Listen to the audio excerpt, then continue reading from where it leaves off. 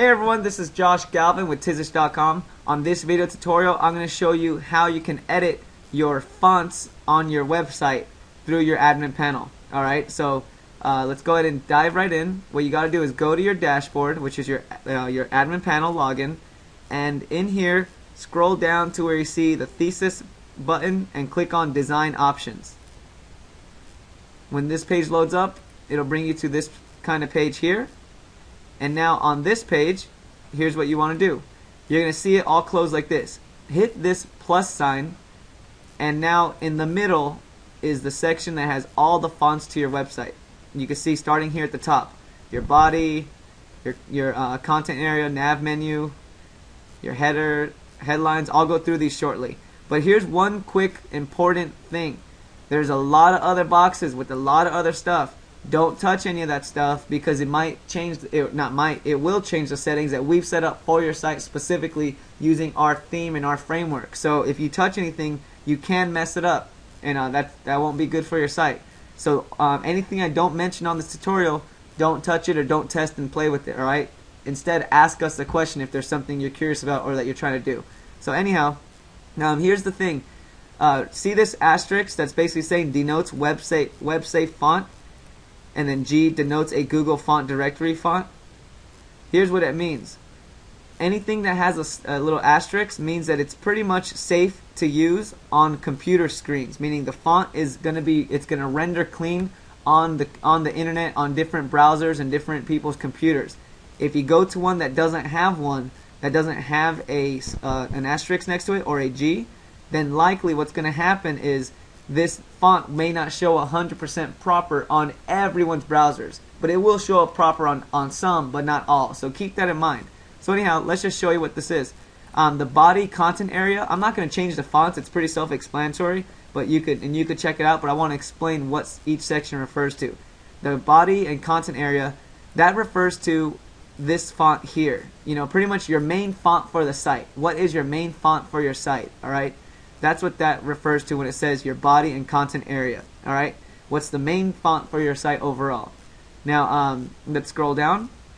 Don't do this, by the way. See how we have the sizes? Don't touch sizes of things. Remember, only touch fonts. So don't go to content area and change sizes now because you could mess things up. Alright? Now, just let's go to nav menu. That obviously refers to the text across here in your navigation menu. Let's keep scrolling down. Your header. This is the text you use for your site title, meaning this text up here. The text you use up here is your header text. So whatever you change this to, that's gonna pull into this section here. You notice on a lot of these it says inherited from body. That means that it's pulling the font that you set here at the top under body. Alright, so let's just go and keep going. Then the next one was tagline. This is the same concept I showed you up here. Here's your tagline. And now that's going to pull from the header, which means it's pulling from the body, which means it's pulling from the one up here. Alright? Now let's keep going down the list. We have headlines. Here's what headlines are. Alright, you see here there's two options. Alright, you have your headline up here, and then you have your sub-headlines right here. This refers to the following. In your blog postings or on your home page, on any of your blog postings. So pretty much your blog posting titles. This is called your headlines. Now your sub-headlines are your smaller ones, your H2s, your H3, H4, and so forth. So when you see this part here that says headlines, that refers to your main blog titles, and your sub-headlines are the mini headlines that you use inside your blog post as such. Your mini headlines or sub-headlines and your main headline here. Alright? So now let's keep scrolling down. And we got bylines and post metadata. Here's what that refers to. This information here. After each of your blog post titles, you have bylines and post metadata. The font here is what that refers to. And that's in this section here, inherited from body. So you could choose whatever you want. Now this code section, this is something you won't really use, so you could ignore this.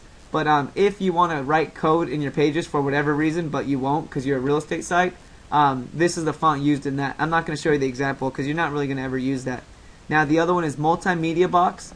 Remember the video tutorial where I showed you how to use content up here for individual postings that will show up here in a multimedia box. That's what that refers to. If you don't know what that refers to, check out the video tutorial on using your multimedia box, and that'll make way more sense. Now, we're almost done. We have our sidebars, and we have our sidebar headings. Alright? So the one you choose up here, this is the font of your sidebar, and then the one you choose here is the headings of your sidebar. So here's what that means. The font of your sidebar is the text here, and your headings are your actual widget titles. Alright? So your font is up here at the top, and your headings are the bottom section here as you see them labeled. Alright? Now we scroll down, and the last one is footer. This one's pretty self-explanatory. It's everything at the bottom of the site. So here's your footer. So everything here is what font you'll choose here if you want to choose a different one. Alright? So that's pretty much everything you need to know for using this. I wouldn't really bother looking at everything else.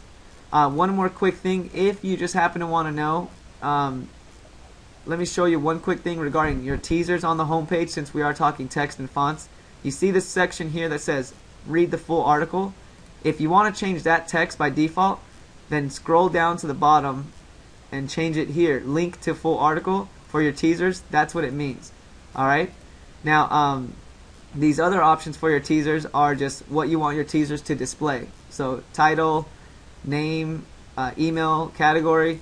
You can just check these off. These won't break your theme or anything. Or if you want to show your tags on your teasers, you could do that.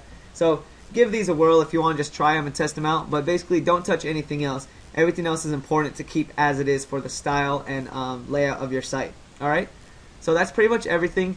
And please make it important to not touch anything else. You really can mess up your site structure and layout the way we built it, which is ideal and perfect pretty much. So alright, that's everything on using your fonts. If you have any questions, go to facebook.com/Tizish and ask me there. Otherwise, have fun using your fonts and trying out different styles that you may like for your site. Alright, well, good luck and take care.